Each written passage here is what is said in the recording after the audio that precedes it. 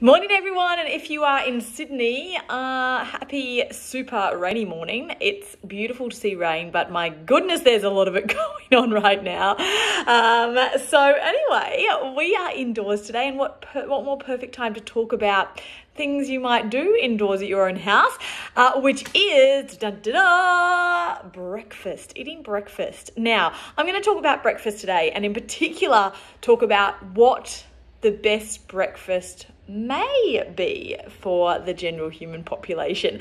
Now, in saying this, I know there are so many variations in when people have breakfast, and I'm not going to talk about that, okay? So whether you get up and have breakfast within half an hour of getting up, or you're the person that waits till 10 or 11 a.m. after you've done a workout and dropped the kids at school, whatever. What it means to me is the meal where you break your fast. However long that fast may be, whatever time of day that fast is broken, that is what I'm going to be talking about, okay? So I, as I mentioned, am not a nutritionist, but I am a major nutrition nerd and ex-health journalist who is always constantly reading all the latest nutrition facts and findings and research and studies and all that jazz. And I have a decade worth of working with people on how to improve their health and their nutrition and their fitness levels, okay? So this is from my own experience only and my own research and all that jazz, but I'm not going to get super specific with you.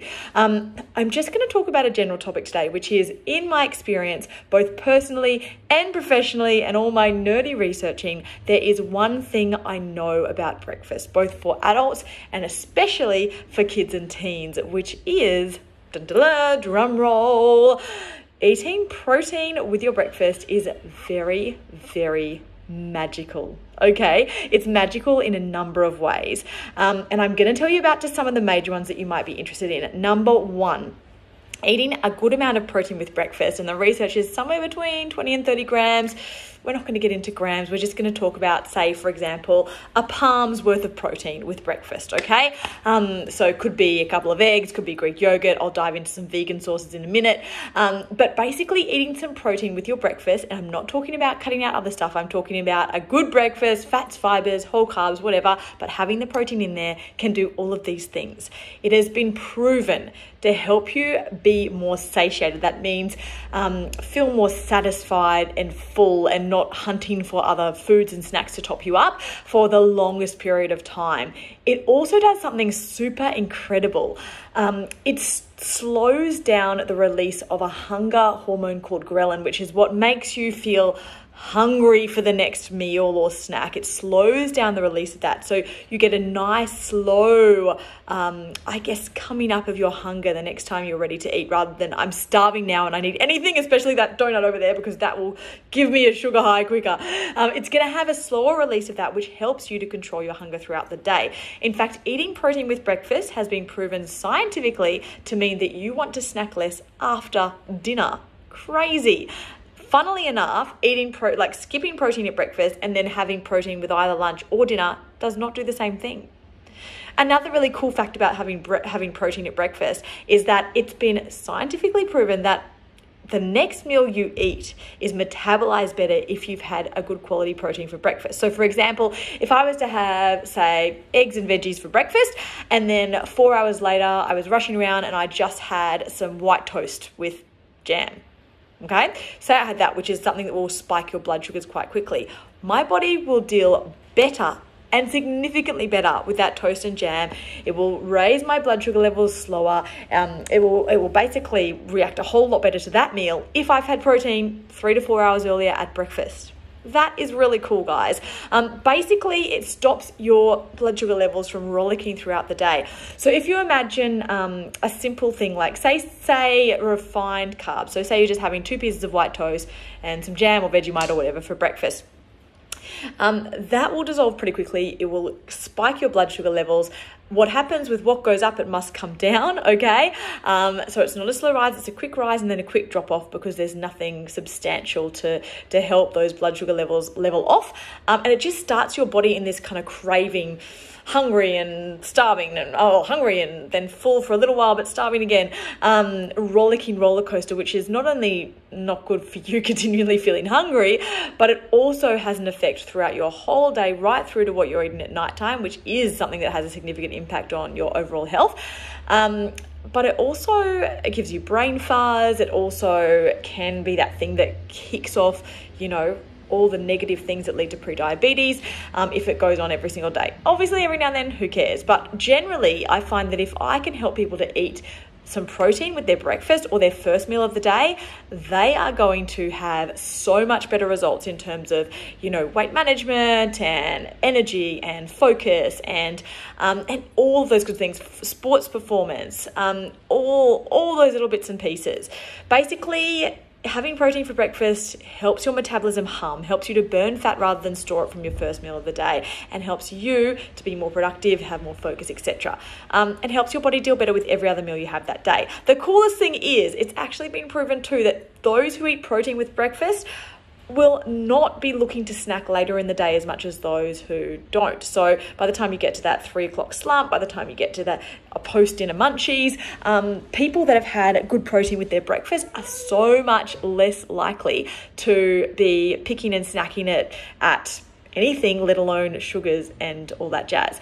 Now, for those of you out there who are big on fasting, there are so many opinions on fasting, but the bottom line is that it's great for some people and not great for others, and you can go into that with your health professional. But I can tell you this, that all the research and studies show that if you're going to fast, skipping dinner is actually much more effective than skipping breakfast in terms of how well your metabolism operates now and for the long term, and how good you feel, and how effective that fasting is. So I'm just going to throw that out there for those of you who are passionate fasting junkies, but at the same time, really, whenever you eat, however you choose to eat, it doesn't really matter.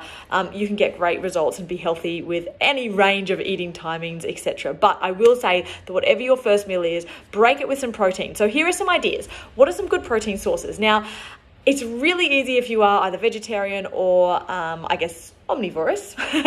Is that how you say that? Well, anyway, whether you eat meat or not, or you are vegetarian but not vegan, because you can have things like eggs or a breakfast burrito, eggs and avocado on toast, whatever it might be. You can have a good quality Greek yogurt, which is full of healthy proteins, a nice plain one, of course. Oh, there's my daughter. I'm going to wrap this up pretty quick. She's crying for me out there.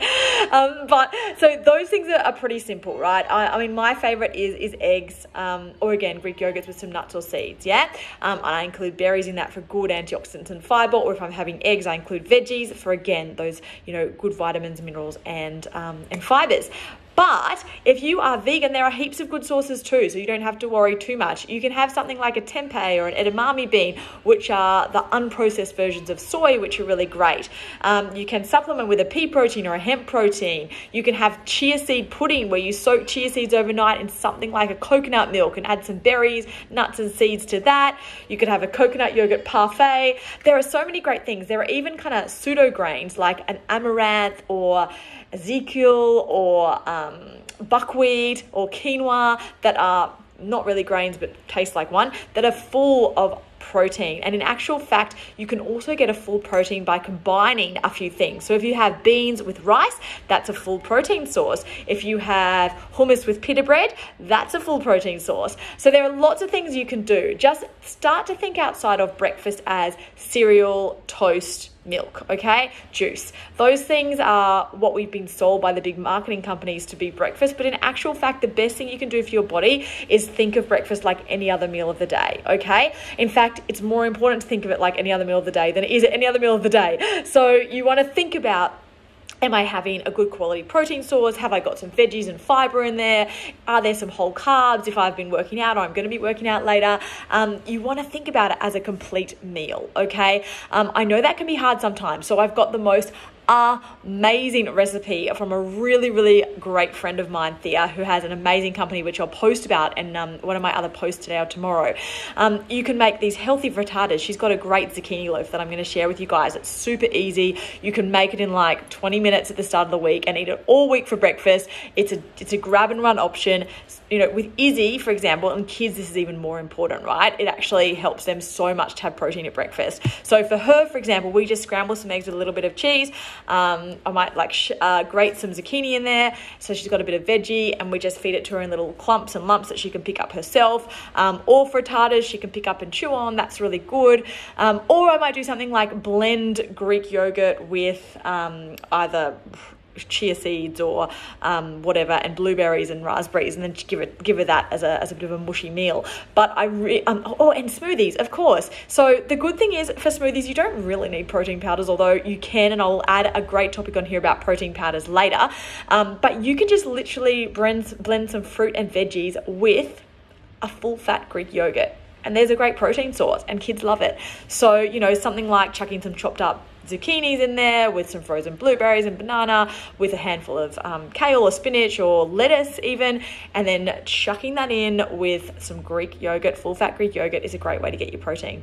So there you go. I hope that helps. And I haven't gone too specific because, again, I'm not really allowed to, but just in my experience and also in all the research I've done, that is one thing that has never changed over the years. No matter what nutrition research comes out, the importance of that first meal of the day being something that has good quality protein, that sets your metabolic hormones up for the day to function properly, that encourages your body to burn fat, not store it from the first meal of the day, that also improves the stability of your blood glucose levels, that fires up your brain and your focus levels and lets you feel fuller throughout the day and metabolize the following meals better, and not want to be snacking like a crazy person at night, because that will have a negative effect. That is something that I can get behind, okay? And it's so easy to do. So when you're thinking 10% healthier, when it comes to breakfast, make that 10% healthier. How can I get a bit of protein and a bit of fiber, okay?